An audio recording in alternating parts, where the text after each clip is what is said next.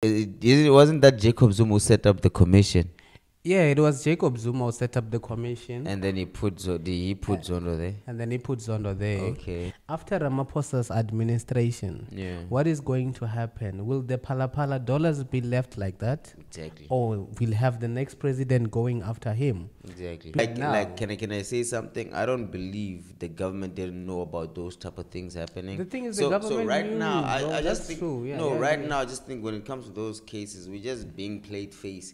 Well, DA is doing in this GNU. They're just probably persecuting the rivals, their biggest rivals, That's which true. is the ANC. They've had And it's crazy how the ANC comes back to say the GNU is working. The GNU is working It's to working. expose the ANC. To expose the ANC. Yeah. And at the end of the day, that's why when we come to the next election, I don't see the ANC having more votes than the DA. Because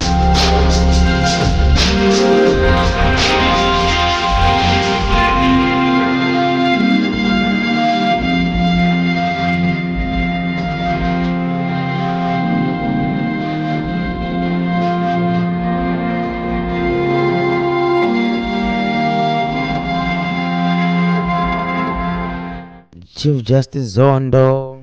What's up with him? No, him leaving the office, retiring. Was he retiring? Oh, yeah, that ceremony he had. Yeah. Yeah. What's up with the G? I remember when he came in. Yeah. You remember when there was a squabble between him and Jacob Zuma over Yeah.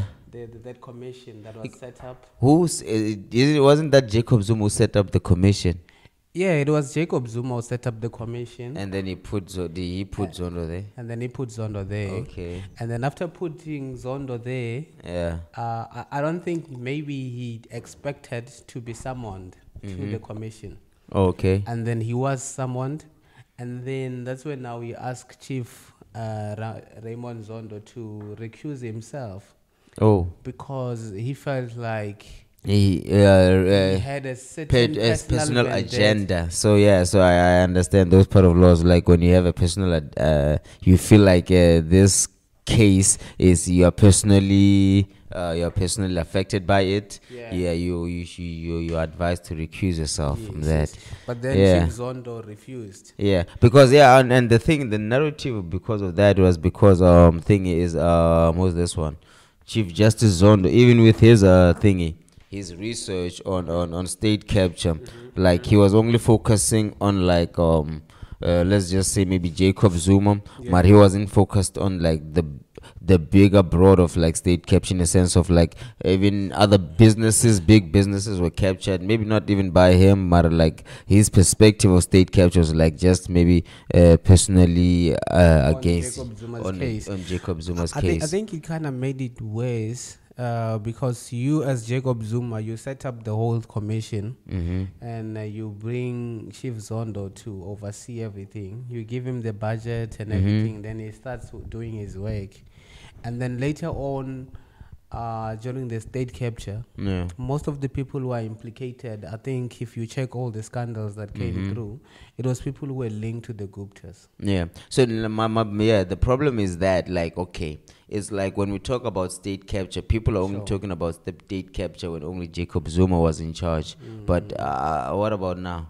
The state is not captured. I think the bigger picture was ignored during that whole commission. Yeah, that's because the state has been captured since 1994. Exactly. So when it's the white people who have captured the state, there's no noise. But now, because Jacob Zuma decided to be in partnership or be captured by other people, now it was a big problem. When the white person is not in charge, that's when there's a lot of noise. But right now, even DA is in charge. There's no people making noise of state capture, this and that. It's just that the power, because of Ramaphosa, the power has been brought back to the to the white monopolist capital, and so there won't be any noise. If maybe we had sold out to Russia, there would be noise. If maybe China was helping us out, with our next president, there will be noise. Hey, you guys are captured by the Chinese. You guys are captured by the Egyptians or whatever. But when it's like the white monopolist, there's no noise about it. It comes back to what we spoke about before. when we said that if you check currently, everything is being politicized in SA. I've seen the Hawks. Oh, yeah? They've started investigating all the crimes that were done by the time Zuma was in power. Yeah. Almost everyone who might have benefited somehow is being investigated and arrested and having their assets forfeited and even auctioned at the same time. Yeah. Okay, it's fine. Let's go back to the time before Zuma was president. Let's go back to the time this guy Mandela was president. Mbeki was president. Let's look at that. Exactly. What happened, because even then that was the start of state capture, where you find one company now monopolizing everything. The same individual having a portfolio that controls almost everything that is supplied to the government, getting all the tenders to the government from the government. You know what's funny about that is that right now we can investigate the black people maybe for doing all those things back then, even when Nelson Mandela. But do you think those tenders during apartheid, do you think people were paying for that? Are people actually paying for? Did like white capitalists pay for the crimes they did during apartheid? No. I can say they did not pay, but also they put themselves in a more advantageous position to still have access to those things. Look at the Bidvest vets, for example. Okay. You go to every toilet, anywhere in the mall, it doesn't matter where. You're going to find the bathroom equipment from vets, the everything from vets. So they have monopolized that. Check who owns that establishment. But like my point is like in terms of like even the crimes of Boy Eugene, Terra Blanche, all the crimes that we did. I mean like tenders were being monopolized back then. A whole lot of things were being monopolized that because like a whole lot of black people were closed out of informations, were closed out even for bidding for tenders, were closed out of all of this. But does the Hawks care to investigate what happened in 1982? You know, so because right now, I don't think they're gonna go to that extent. I don't think they're gonna go to that far. Because if you check the existence of the Hawks, it's more like the Scorpion. The time when we had the Scorpion, what they were mandated to do. Oh, but the Scorpions were the real deal back in the day. Yeah, they were the real deal. But now I think they were disassembled. And they were who disassembled them. The same politicians who were being investigated and who saw what the Scorpions are about to do. You understand? So it just comes back to now as to, okay, I get it. You know, corrupt politicians have to face the music. They need to be arrested. It doesn't matter who they are, black or white. If you were corrupt, you need to face the law. But the problem is when this law starts having eyes, when it starts choosing who they prosecute, who they're going after. Why can't they go after everyone? Can you allow me maybe to play the devil's advocate right now? Right now, I'm looking at it in the sense of black people saw tenders being monopolized, tenders being bribed from the white people before we had the chance to even get a hold of bidding for tenders and all those things. And then they're looking at it like, okay, they done it, but they never got arrested. They never paid for it, and then we're gonna do it. But now you cannot say, why are you arresting me? But that guy did it, and I don't have proof of how that guy did it. You understand? But I'm just saying, of course, people are probably there how corruption was done back then. Now it's just because now they're claiming that the white person is in charge. Every little thing has to be scrutinized so that the black person must pay. End up being broke again. End up having nothing again. And also it comes back to that point where if ever there's a certain administration that is in power and they want to prove a certain point to people. That's what I'm saying. It seems like these establishments, sometimes they have eyes who they are prosecuting, who they are going after. Definitely. Because if you check now who's currently in power and all the people who are facing the music who they were aligned to, it's the former president. And now it goes again to ask you a question to say, after Ramaphosa's administration, what is going to happen? Will the Pala dollars be left like that? Exactly. Or will have the next president going after him? Exactly. Just Ramaphosa in himself. Like, I'm just wondering, right now, how many months since we voted? What has the GNU really shown us so far? I think you know there. If we are to talk about what has the GNU shown us thus far, there's quite a few things that they have done, which is quite commendable. Some of them. Okay, also let me know. Yeah, at Home Affairs, they were able to discover some maladministration that has been happening for the past maybe few years under the previous people who were there. And also a certain kind of corruption where IDs were getting sold. And even, you remember the Chidima situation? Yes, it was discovered by...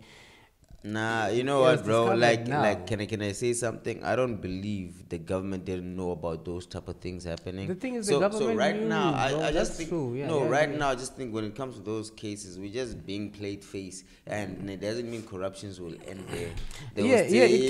So it's just in a parade. That one of the parade. I agree with you, bro.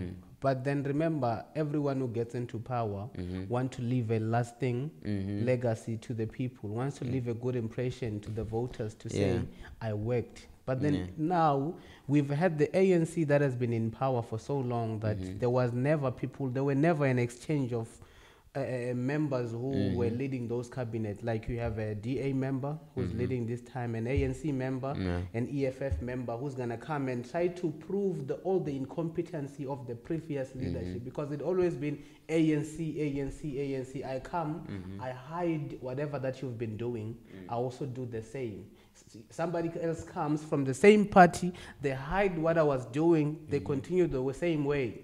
So, but then now with what is happening under the GNU, is that what the DA is actually doing, I don't necessarily think they're doing good for the GNU, but they're doing good for their party. when it goes to the next election. Well, what I think maybe the DA is doing in this GNU is they're just probably persecuting the rivals, their biggest rivals, which is the ANC. They've had their eyes. It's like I feel like they've had files on each and everyone who's ever done anything. And it's crazy. And it's crazy. It's crazy. They're just going after them. And it's crazy how the ANC comes back to say the GNU is working. The GNU is working to expose the ANC. To expose the ANC. Yeah. And at the end of the day, that's why when we come to the next election, I don't see the ANC having more votes than the DA, because now people are going to be like having more faith in the DA, because now the DA are now exposing and arresting everyone we were crying about for this past 30 years. And then you go to the portfolio that is led by Gayton McKenzie. I think PA. He's Minister, PA, Minister of Sports and Arts and Culture and Recreation and all those things. The guy has been visible, bruh. He's been there for the people on social media, where you can get him anytime, you can communicate with him. He's been on TV, conversing, talking and everywhere. So obviously what he is doing as well, he is doing good for his party, not just the GNU, because at the end of the day, we forget. He's doing good for his party, because right now we're gonna, like right now we trust in Gayton. Like, I don't know, I've only seen his few moves was there for Drake. Every sports, he's there. He looks like his hands on. I saw him try to do, like, he went to I don't know, it was a high school. Sure. They were doing like a kickboxing match. I saw him there get his karate on. I saw him as well with that guy, Limpopo boy, the dancer. So he's been there for almost everyone in such a short period of time to say, this is what I'm capable of. This is what I can do. I will move things, I'll make things happen. And what he can do, it shows that it means that is what his party is capable of doing. Yeah, as the leader, because he's the head. He's showing that if I'm leading this is what's going to happen. So I don't know. For this few months that I've seen Gayton, I trust in Gayton. But then what's your take now, bro, on the Progressive Caucus seemingly disappearing just before, I think, the projection that we had for the GNU? I think before the GNU was established, a lot of naysayers, even us, we said it, we don't see it lasting for that long. But now it seems like the Progressive Caucus that was pulling away from the GNU, that was saying all the nasty things about the GNU, is the one that now is being shaken. Floyd leaving the MK, Floyd leaving the EFF to join the MK. You see now, because are we still gonna have that relationship that was seemingly developing between the EFF and the MK after this move? Right now we're only looking at it as maybe the progressive. What was it? Progressive what? Progressive Caucus. The Progressive Caucus was it only the EFF and the MK? It seemed more like that because they were the party with the biggest votes. Support. So I think the other party was ATM, UDM. They kind of like stood in between, because I think when you are a one-party leader, the leader takes all the decision, and if the leader is offered a better position in the GNU, he's gonna quickly change tune.